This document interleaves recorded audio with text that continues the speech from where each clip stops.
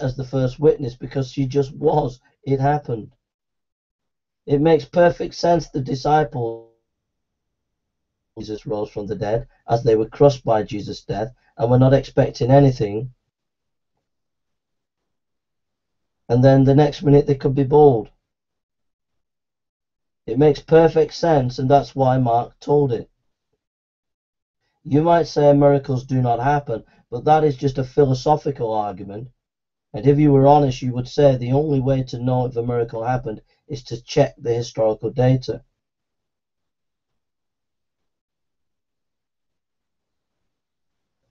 You might say there are minor contradictions within the Gospels on the historical resurrection. Those historical contradictions are only a way of looking at the Gospels.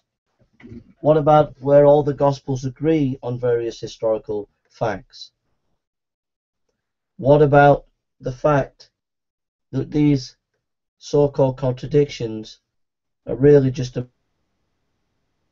that one Gospel says one angel, another Gospel says two angels, another Gospel says a man? It's obviously looking at things from a different perspective. If I say there was one angel at the tomb and my friend says there were two angels, if I say there was only one and my friend said there was only two, that would be a contradiction. But if I say there was one angel and my friend says there were two angels, I'm not being dogmatic, I'm just giving you a general statement. So when you say there are contradictions in the Gospels, you're putting words in the mouth of the Gospels. You may say that Christianity came from Greek and Egyptian gods. Plutarch, Greek and Egyptian gods, shows there was no belief in a dying and rising God that was central, that could have influenced Christianity. Mary Jo Sharp, a good scholar, has done a number of lectures on this, showing that these ideas are not palatable, have no real historical basis whatsoever. In conclusion, I believe that there is a strong case here for the resurrection of Christ. I believe it's important to consider it. Anthony Flew said, "The evidence for the resurrection is better for claimed miracles in any other religion. It is astoundingly different in quality and quantity." Gary Habermas, My Pilgrimage from Atheism to Theism, an exclusive interview with former British atheist Professor Anthony Flew, available from the website Biola University, www.biola.edu. So we've come to the end. I've done this lecture before, and I've said at the end of it, it doesn't prove the resurrection, but it gives you good evidence for it. I would reconsider my statement. I would say that is in one lecture. Other lectures I've given more detail, so I've said that there is solid proof for the resurrection. But what I would say here is, if you take the presuppositions, the package of the worldview, and the data itself, you have solid grounds to believe that Christ rose from the dead.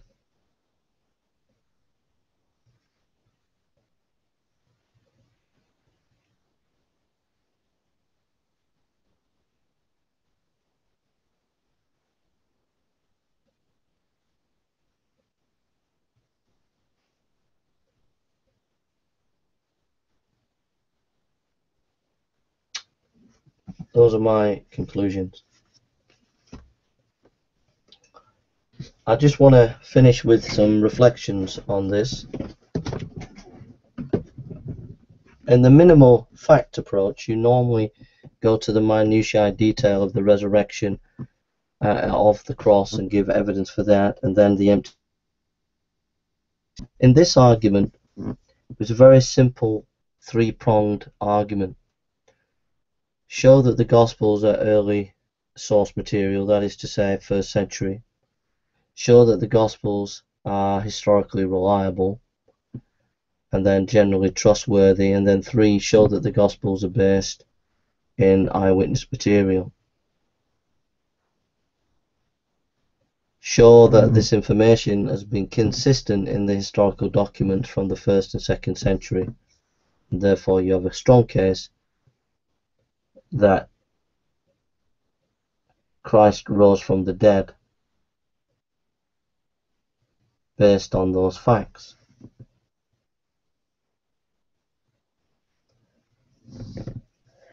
It's a broader approach than the minimal fact approach. All the other views that would come against my view, such as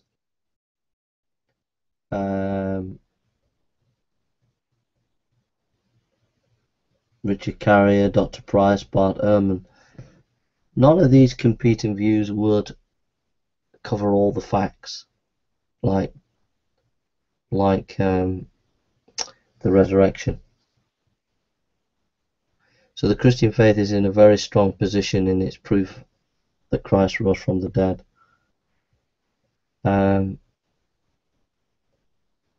Again, I think that the debate has to be on the grounds of data and presuppositions. And I take a more nuanced position. I take presuppositions and facts go together. They can't be separated.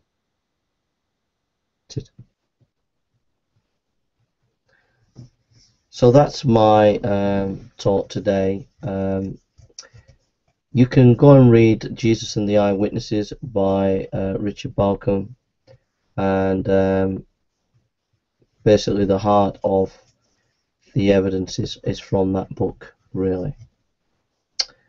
The minimal of fact approach, you can look at the Resurrection of Jesus by Dr. Licona, IVP. Presuppositions and worldview, you can look at Cornelius Van Til. If you go on Presuppositional 101, go on the website, you'll be able to download presuppositions, books on presuppositional apologetics. So these are my thoughts, and I hope they've been a stimulant to you, and I've kind of just gone over some of my ideas. I know that maybe it's over your head because we're talking about a lot of things in the academic world and a lot of philosophical and theological and historical ideas. But I did spend a lot of time on some of these issues because I wanted to get it off my chest. I thought there were issues that needed to be stated that are not being stated online, that are not being stated by websites, that are not even being stated by professional academics. So I spent some time on some issues because I felt that it's important.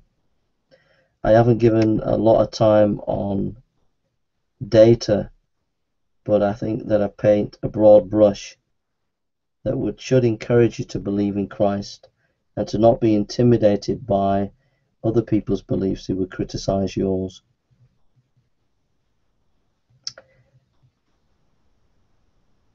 I urge you to go and study the scholars that I mentioned and learn about the subject and engage in the subject if you can. So I'm going to invite you to come to know the Lord. If you want to know Jesus today, you want to believe in Him, trust in Him, follow Him, then I'm asking you to believe in Him today. I'm asking you to come to know Him as your Lord and Savior. I'm asking you to trust in Him, to believe in Him. That's what I'm asking.